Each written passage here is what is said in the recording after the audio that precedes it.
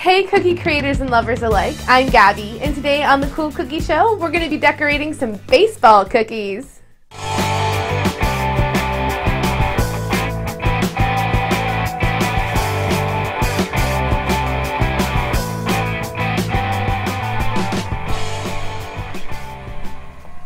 For our baseball, we're going to start by flooding the base with white.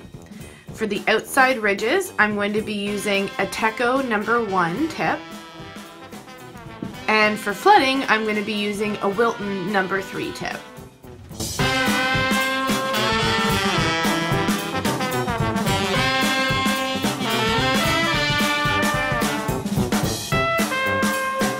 With a little time to dry, we'll be all set for our next steps. In order to set some guidelines for my red braiding without a lot of notice, I'm using a cookie cutter as a stencil and the sharp part of my tool just to make a little granulated marking on the surface of the icing where I can pipe my line.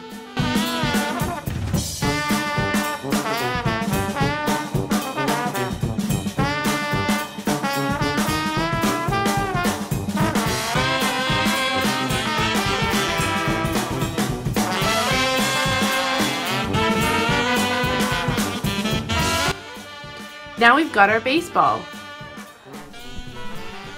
Now to color our baseball glove.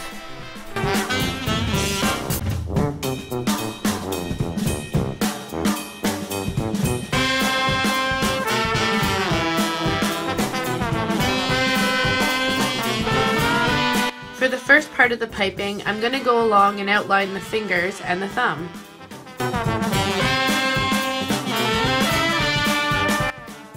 Now we'll place 2 little X's between each finger.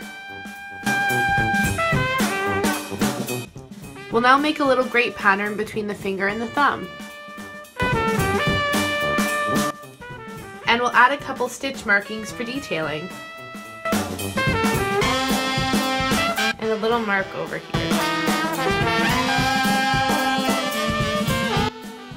All done our mitt, now let's let it dry. For our baseball bat, we'll be flooding it with icing that's a little bit of a lighter brown than the glove.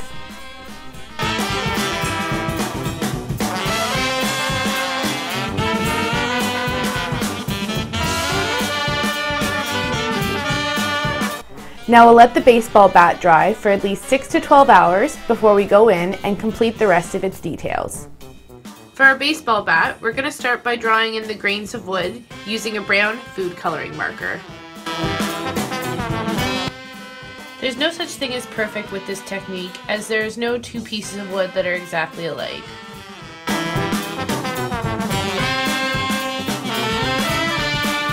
Then we're going to use a little bit of piping red icing to make a couple red lines on the bat. Batter up! Our baseball bat's all done. Now let's let it dry.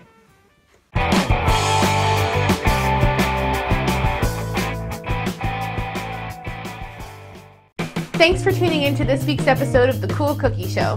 If you liked this episode, give it a big thumbs up. Want to be a part of the creativity? Let me know what characters and shapes you'd like to see in the comments below.